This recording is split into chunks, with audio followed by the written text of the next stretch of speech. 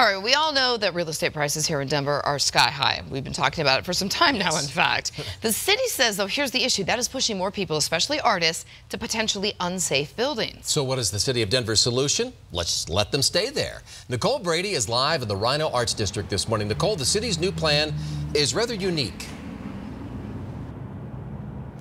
It is really unique, Mitch. It would actually be the first city in the country to allow people to live in these unpermitted buildings, live and work.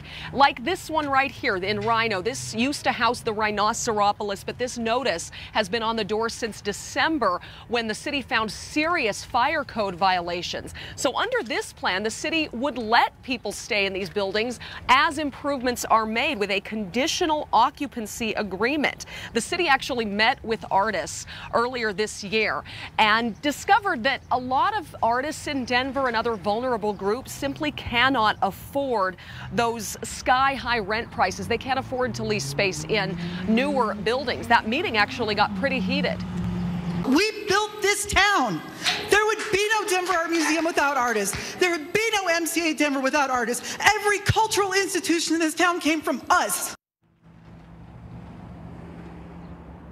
So the city wants to send a message to artists that they are valued, but they should be safe as well. And this program, conditional occupancy, isn't just for artist spaces. It could be for buildings with other uses as well, as long as those building owners are willing to work with the city to make things safe for everyone. We're live in Rhino this morning. Nicole Brady, Denver 7.